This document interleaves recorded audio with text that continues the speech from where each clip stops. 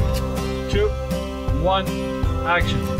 Jean-Marc's vision was fantastic because it's full of visual metaphor, which is so important because it is about the deconstructing of things so that they can be built back up. You get lonely? Honestly, I think I'm lonelier in my real life than I am out here.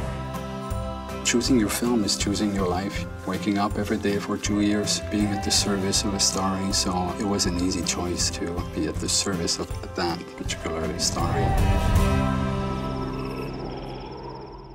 The director of Wild is Jean-Marc Vallée. He's a fantastically artistic and passionate and emotional director, and a key piece in this story has to do with grief and loss and really coming to terms with the death of my mother. It was about finding someone who had the sensibility to really understand this woman's journey and to treat it real and authentic. I really related to what she was going through, so to portray this character on big screen was just an amazing project to be involved in. Jean-Marc takes us inside her mind and her experiences and her memories, and he captures that so beautifully. The performances in all of Jean-Marc's movies are first-rate and astounding, and so we were very excited by Jean-Marc directing this movie.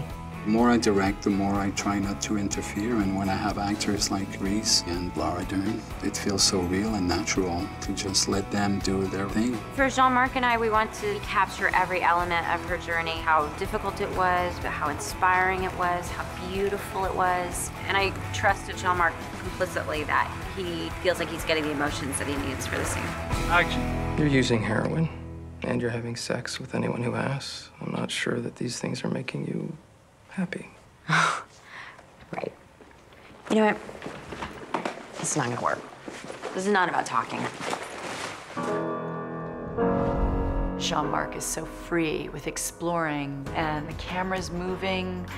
You know, the DP has it 1 minute, the director takes it another minute. It's this incredible shooting style where we have to be prepared 360 degrees around us. I like to give the actors this freedom to move, so there's an impression of realism that is obvious, and it's easy to capture if you just do it. This technique is very liberating for everybody.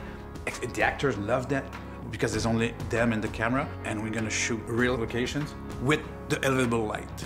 We used a 100% natural approach with the light.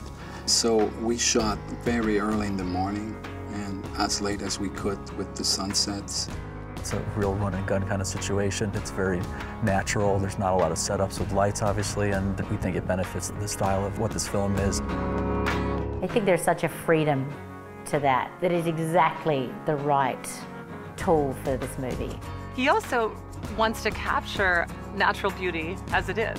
Whether they be sort of these majestic redwoods or wide open fields of snow, it's just been really inspiring. This is a journey I took, and this is how it altered me. And so I knew that Jean-Marc was going to get that in every frame of the film. We try to be faithful and respectful of the story and what she's been through, so you have to serve that, and then the job is done.